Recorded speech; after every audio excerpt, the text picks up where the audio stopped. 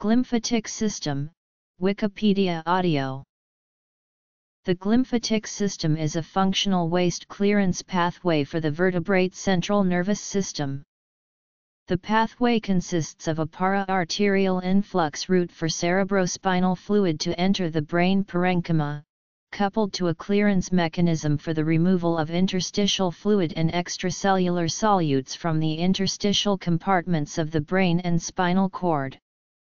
Exchange of solutes between CSF and ISF is driven by arterial pulsation and regulated during sleep by the expansion and contraction of brain extracellular space. Clearance of soluble proteins, waste products, and excess extracellular fluid is accomplished through convective bulk flow of ISF, facilitated by astrocytic aquaporin 4 water channels. The name glymphatic system was coined by the Danish neuroscientist Maken Nedergaard in recognition of its dependence upon glial cells and the similarity of its functions to those of the peripheral lymphatic system.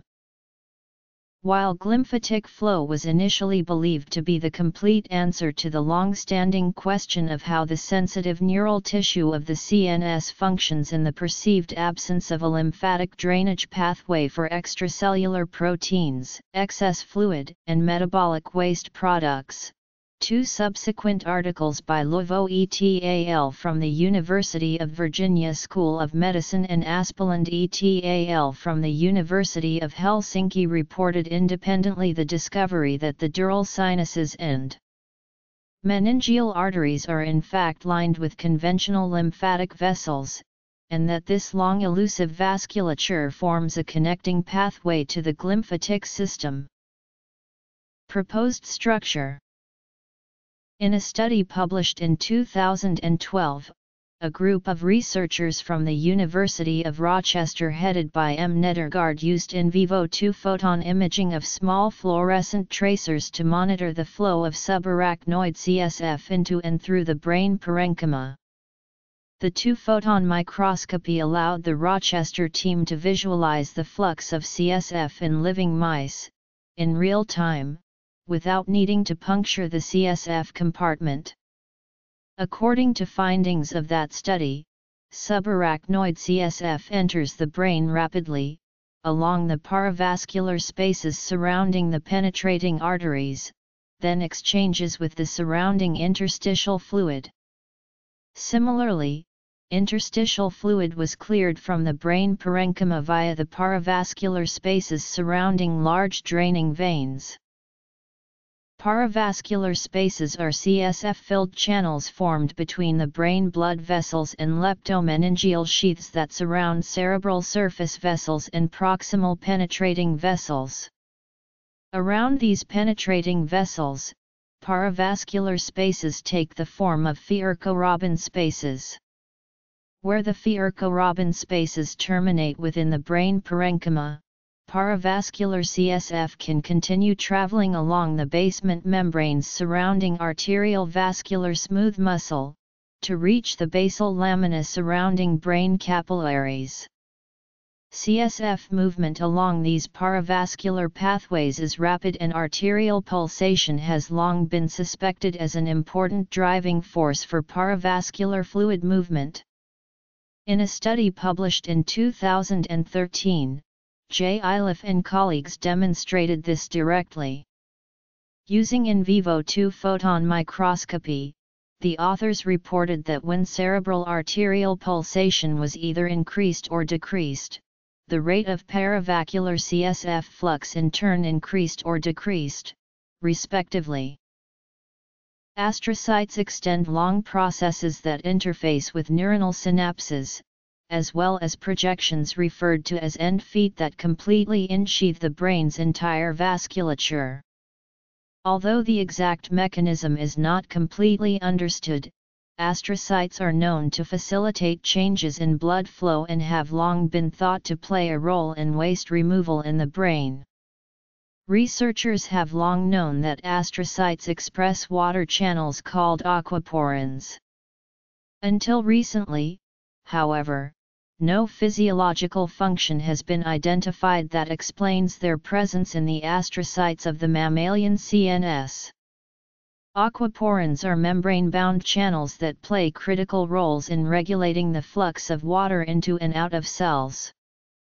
Relative to simple diffusion, the presence of aquaporins in biological membranes facilitates a 3-10-fold increase in water permeability. Two types of aquaporins are expressed in the CNS, aquaporin 1, which is expressed by specialized epithelial cells of the choroid plexus, and aquaporin 4, which is expressed by astrocytes.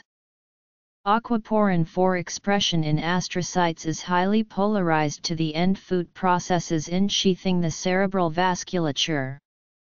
Up to 50% of the vessel-facing end-foot surface that faces the vasculature is occupied by orthogonal arrays of AQP4. In 2012, it was shown that AQP4 is essential for paravascular CSF-ISF exchange. Analysis of genetically modified mice that lacked the AQP4 gene revealed that the bulk flow-dependent clearance of interstitial solutes decreases by 70% in the absence of AQP4. Based upon this role of AQP4-dependent glial water transport in the process of paravascular interstitial solute clearance, ILIF, and Nedergaard termed this brain-wide gliovascular pathway the glymphatic system. A publication by Elsiet and colleagues in 2013 explored the efficiency of the glymphatic system during slow-wave sleep and provided the first direct evidence that the clearance of interstitial waste products increases during the resting state. Using a combination of diffusion ionophoresis techniques pioneered by Nicholson and colleagues, in vivo 2-photon imaging, and electroencephalography to confirm the wake and sleep states, SIA and Nedergaard demonstrated that the changes in efficiency of CSF-ISF exchange between the awake and sleeping brain were caused by expansion and contraction of the extracellular space, which increased by 60% in the sleeping brain to promote clearance of interstitial wastes such as amyloid beta. On the basis of these findings, they hypothesized that the restorative properties of sleep may be linked to increased glymphatic clearance of metabolic waste products produced by neural activity in the awake brain. Another key function of the glymphatic system was documented by Thrain et al., who in 2013 demonstrated that the brain's system of paravascular pathways plays an important role in transporting small lipophilic molecules.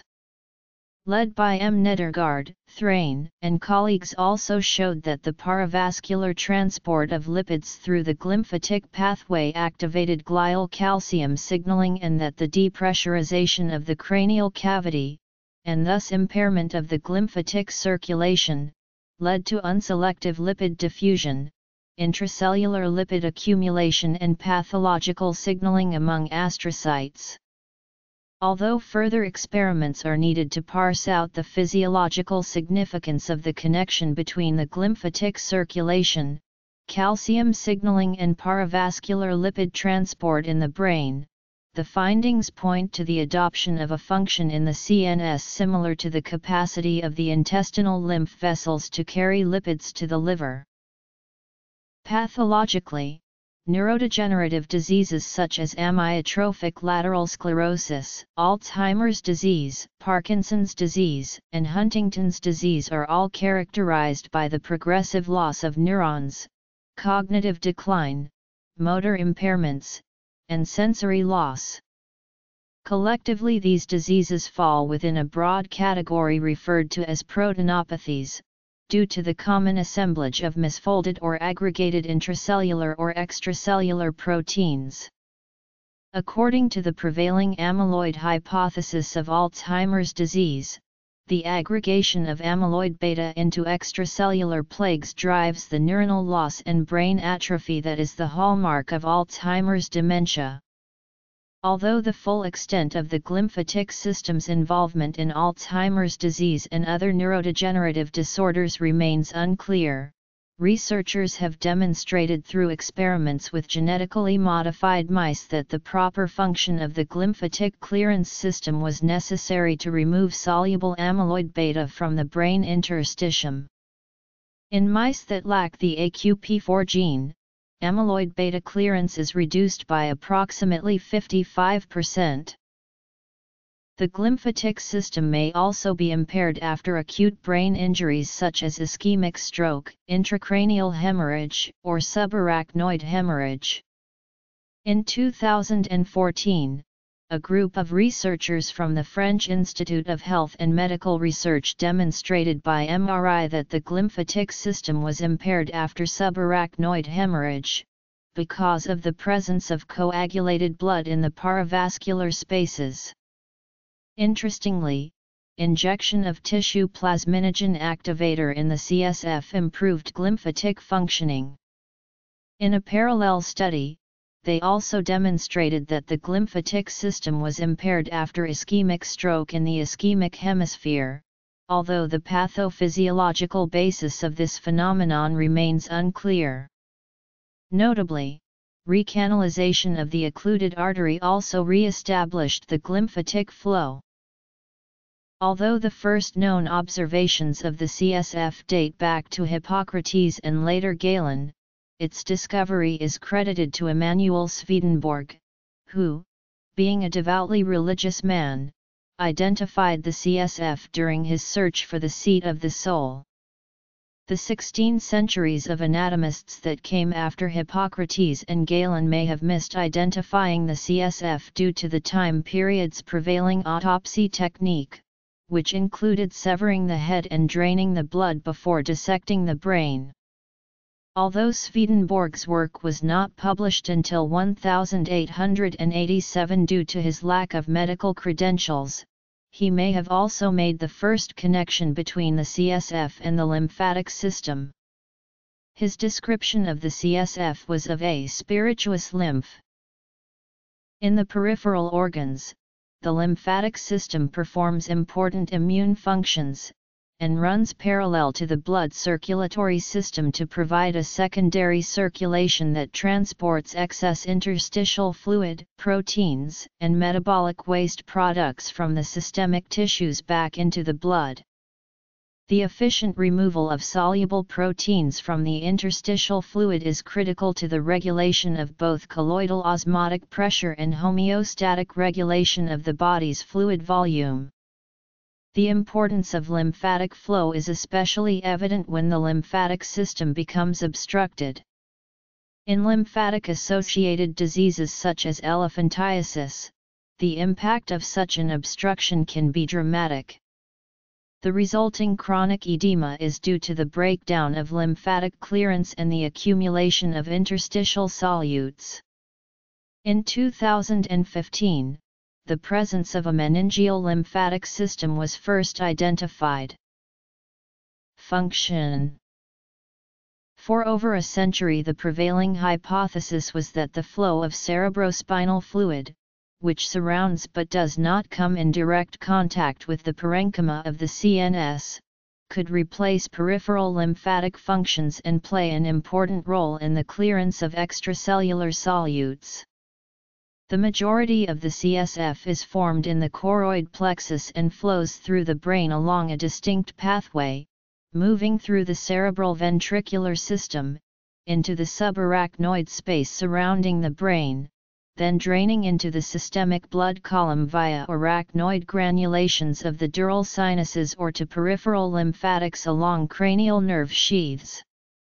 Many researchers have suggested that the CSF compartment constitutes a sink for interstitial solute and fluid clearance from the brain parenchyma. However, the distances between the interstitial fluid and the CSF in the ventricles and subarachnoid space are too great for the efficient removal of interstitial macromolecules and wastes by simple diffusion alone. Helen Kser at Brown University calculated that mean diffusion times for large molecules such as albumin would exceed 100 HRS to traverse 1 cm of brain tissue, a rate that is not compatible with the intense metabolic demands of brain tissue. A clearance system based on simple diffusion would additionally lack the sensitivity to respond rapidly to deviations from homeostatic conditions. Key determinants of diffusion through the brain interstitial spaces are the dimensions and composition of the extracellular compartment. In a series of elegantly designed experiments in the 1980s and 1990s, C. Nicholson and colleagues from New York University explored the microenvironment of the extracellular space using ion-selective micropipettes and ionophoric point sources. Using these techniques, Nicholson showed that solute and water movement through the brain parenchyma slows as the extracellular volume fraction decreases and becomes more tortuous. As an alternative explanation to diffusion, Xer and colleagues proposed that convective bulk flow of interstitial fluid from the brain parenchyma to the CSF was responsible for efficient waste clearance. Experiments conducted at the University of Maryland in the 1980s by Patricia Grady and colleagues postulated the existence of solute exchange between the interstitial fluid of the brain parenchyma and the CSF via paravascular spaces. In 1985, Grady and colleagues suggested that cerebrospinal fluid and interstitial fluid exchange along specific anatomical pathways within the brain, with CSF moving into the brain along the outside of blood vessels. Grady's group suggested that these paravascular channels were functionally analogous to peripheral lymph vessels, facilitating the clearance of interstitial wastes from the brain. Other labs at the time, however, did not observe such widespread paravascular CSF-ISF exchange. The continuity between the brain interstitial fluid and the CSF was confirmed by H. Xer and colleagues from Brown University and King's College London. The same group postulated that interstitial solutes in the brain parenchyma exchange with CSF via a bulk flow mechanism, rather than diffusion. However, other work from this same lab indicated that the exchange of CSF with interstitial fluid was inconsistent and minor, contradicting the findings of Grady and colleagues. Waste clearance during sleep. Lipid transport. Clinical significance. History. Description of the cerebrospinal fluid. Absence of CNS lymphatics. Diffusion hypothesis. Progress in the field of CSF dynamics.